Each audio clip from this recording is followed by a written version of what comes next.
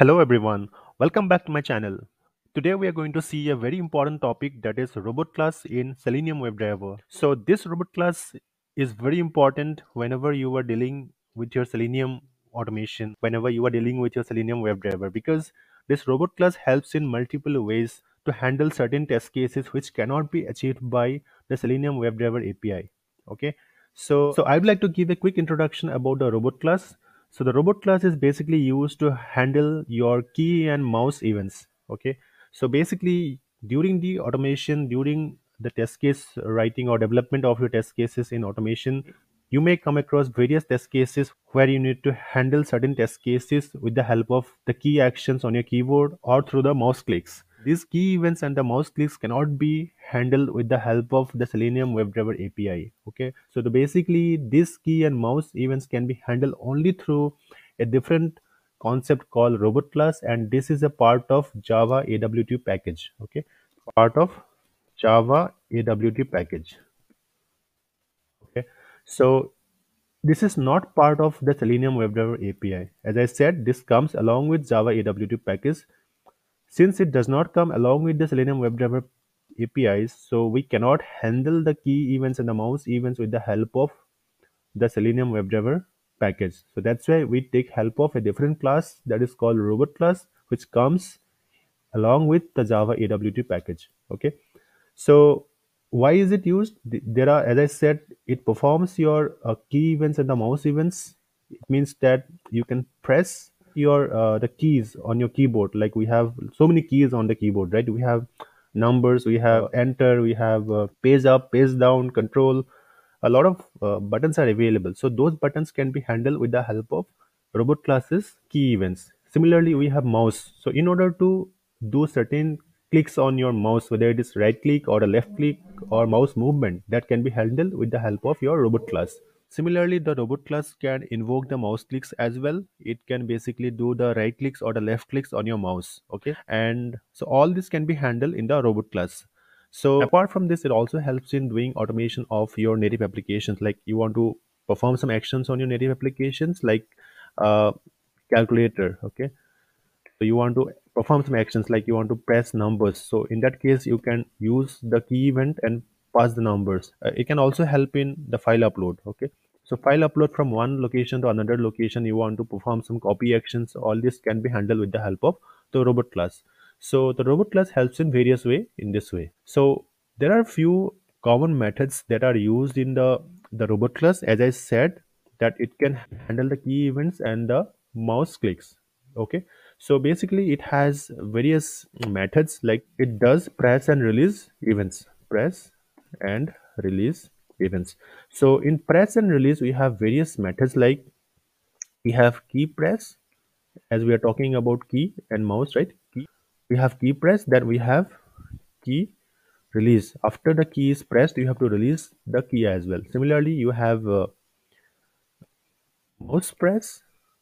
Okay, for the mouse events, then we have you have mouse press and you have mouse release. Okay, and we also have mouse move. Okay, so these are the main methods that are used as part of the robot class in terms of handling the key and mouse events. So let us see all these things with the help of one example code that I am going to implement this robot class in Selenium WebDriver. So to demonstrate this robot class with example, I am going to use this website. This is a LinkedIn website. So before the demonstration, let me tell you what key actions or the key events I can perform on this particular web page, or what mouse action I'm going to use on this particular web page. Okay, so if we talk about the key events, so we can use any key. Like we have so many keys on our keyboard, right? We have page down, page up, arrow down, arrow up, right? So those keys, if I use, let me use the arrow down key on my keyboard. Just observe this page. So if I'm using the arrow down key, it will bring the page little downwards, right? One key press on the arrow down key will move the page little downwards. See, it is happening. 1, 2, 3, 4, like that. Okay, again, I'm going up, means the arrow up key. It is taking the page upwards. Similarly, if I use the paste down key on my keyboard, it will bring the paste little downwards. Okay. So if I use the paste up key, it takes the paste again towards upward. So these actions on the keyboard that I have just performed can be handled with the help of the robot class. Okay. So apart from this, if I want to do a mouse click, if I do left click, so definitely you see something is happening. I'm clicking on the left click on my mouse. Okay. If I do right click, it is going to open this particular pop-up, right? So all these key events and the mouse clicks can be handled with the help of the robot class. Let us see that. So for that, let me create a class. So I'm going to give the name of the class as robot class tutorial. So here the initial parts I'm going to use from my existing class, because this is going to be the same just. Okay. So let me use here, and also initialize the driver.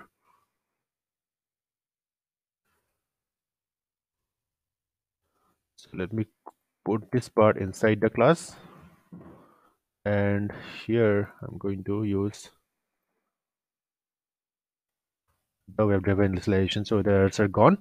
So now I have to use the @test method. Here I'm going to use public void. I'm going to give a name of the method as robot class test. Okay. So here I'm going to basically I am going to pass this URL here, not this one. And okay, so now the main part here is this thread sleep is not required. Let me just remove this. Here the main part is that I have to create the object reference for this robot class. Okay, for that let me just type robot. Okay, I can give R or anything, I can give robot as well, and new robot. Okay. So now let me import the robot class. This is from the java.awt package.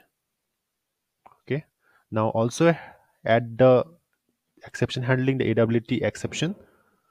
Just handle this, and so this object reference I can use to take all the methods available in the robot class. Okay, so what am I going to do is, on this website I'm going to press the arrow down key on my keyboard. Okay, I'm just going to press the arrow down key. For that, let me just use that method.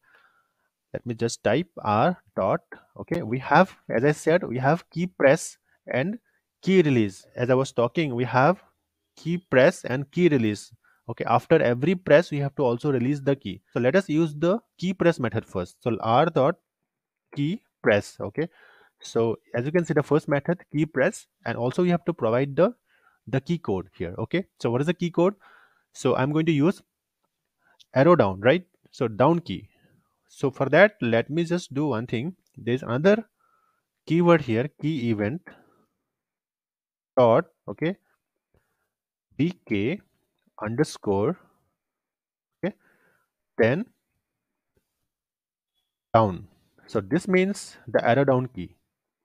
So the moment I type key event dot and vk, you see a lot of the suggested button names are coming. So this is for the number 0 on the keyboard, is for number 1 on the keyboard, like that, 1 2 3 4 5 6 7 8 9.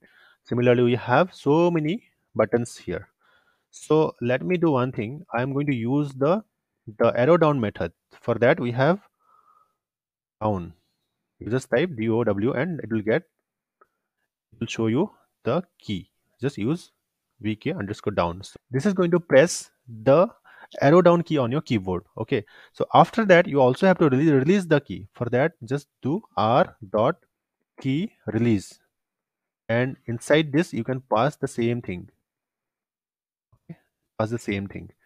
So now let us run the code and see whether it is able to. So it is able to bring that paste little downwards or not. Let us see and let us run the code. So let me run the code.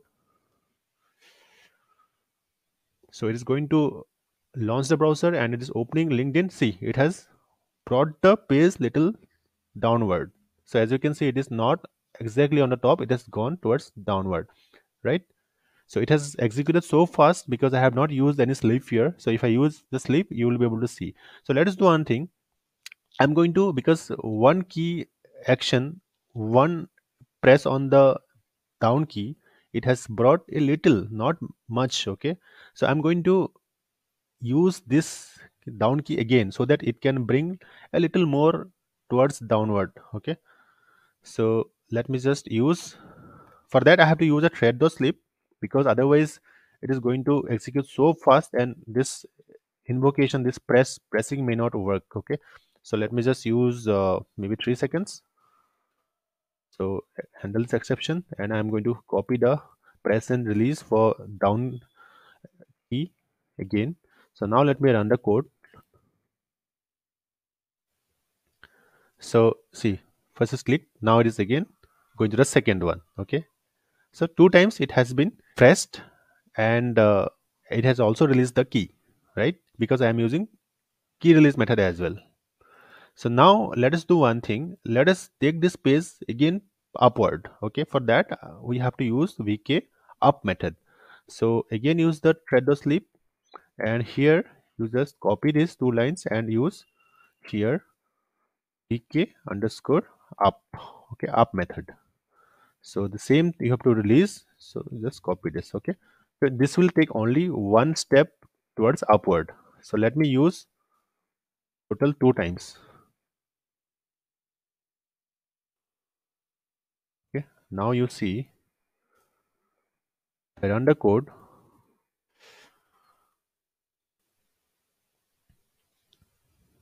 See, 1, 2, then it will go back again. 1 more time it will go back. Serious. Okay. So now you see the result. It has passed. So far we have used the arrow keys like upward arrow key or the downward arrow key. But we also have page down or page up keys on the keyboards. So let us use those as well. How to use those? So let me open this. So let me do one thing. So here if I press down on my keyboard, there is a button page down. If I press it, it just takes the page downwards a little bit more than the previous arrow down key. Okay. So similarly, if I use the page up key on the keyboard, it will again move the page towards upwards. Okay. So similarly, I'm going to use these 2 keys on the robot class in Selenium WebDriver. Okay. So for that, let me do one thing. So till now the page is on the top. So I'm going to use thread.sleep again. So I'm going to use here, I'm going to use key press r dot press again and key event dot vk underscore page down. So we have page down here. We have page down key here. So use this, and we also have to release the key after pressing. So for that, use it, and also use 3 seconds delay. And similarly, let us use again page up. Okay. So here use dot vk underscore page up, and you also release the key. So now let me run the code and see whether it is able to do the actions or not. Okay. So let me run the code. So it is, firstly it is executing those arrow down key and arrow up keys. Okay. So arrow up key is completed. Now it is going to use the page down key now. See. Now it will use the page up key. See. So now if I see the result, it is actually pass. Okay. So far we have seen the key press or the key release events on the keyboard, but we also have the mouse clicks. So how do we handle those mouse clicks now? Mouse press and mouse release. So basically mouse press or mouse release is used to handle those clicks on your mouse. Okay. So now let me do the mouse clicks on this particular page with the help of the robot class. Okay. So if I do a right click on this page, I get this particular menu. Okay. So this is going to be handled with the help of the robot class. Okay. So here let me type mouse clicks. So in the key, we have used the key press and the key release, but for the mouse, we are not going to use key press or the key release. So we are going to use mouse press or the mouse release here. Okay. So let me use the same object reference for the robot class r dot, it will be mouse press. Okay. So mouse press. Okay. So after selecting the mouse press, we have to provide the buttons. So let me just use mouse press and here instead of key event it is going to be input event. Input event. Okay, so this is the input event. It's coming from Java awt dot event, and here I'm going to use a different thing, that is button 1 down mask, button 2 down mask, or button 3 down mask. So what is this? This is to do the click action on the mouse. So button 1 down mask is used to do the left click on the mouse, and button 3 down mask is used to do the right click on the mouse. So let us use the left click first, button 1 down mask, and after pressing it we have to also release it. So for that use mouse release. So after that I'm going to click on the right side, I'm going to do right click. So for that let me again I'll type r dot mouse press. So here input event, it's going to be input event dot, and button 3 it is going to be button 3 down mask, and I have to release this key as well. After every press we have to release the key. Okay, so this time it is going to do click here, but it will not be shown because there is nothing here. I'm not using any mouse move, I'm not selecting any place to click. I'm just randomly going to click on the page. The left click will not show anything here, but the right click will open up this particular menu, right? So let me just close this and run this. Start from the key event first, and it will go to the mouse clicks. So let us see. So it is performing those arrow down and arrow up and page down, page up. Okay, so now page up is done. Now it will do the clicks. See, the right click action has been performed. So left click is also done, but it has not shown anything, but right click is done. So it is able to open up this particular menu. So let us see the result now. So result is also pass. So the code has been executed till the mouse release of this particular right click. So we also have a different method, that is for the mouse move. For example, r dot mouse move. So here we have to provide the x coordinate and the y coordinate. We have to provide the xy value, the coordinate. Based on that the mouse will move. Okay, so this I will be explaining in a different topic. Okay, so far we have understood the key events and the mouse clicks with the help of the robot class, why you use the robot class, and what is the purpose of using the robot class, and what are the various methods present in the robot class. All this we have understood. Okay, so this helps in a big way whenever Selenium WebDriver cannot handle certain things in your automation test cases. The robot class comes into rescue, so this can be used in a larger extent. Okay, so this is what the robot class does, and this is all about the robot class. There are many more things we can do with the help of the robot class that I'll be covering in a different topic. Okay, so I hope this is really helpful, and keep practicing. So this looks like a lot of code, but if you practice it will be very easy, it will come to you. So that's all in this topic, and I'll be coming up with a new topic. If you have not subscribed to my channel, please subscribe to my channel, and if you have liked the video, please hit the like button. Thank you, thanks for watching.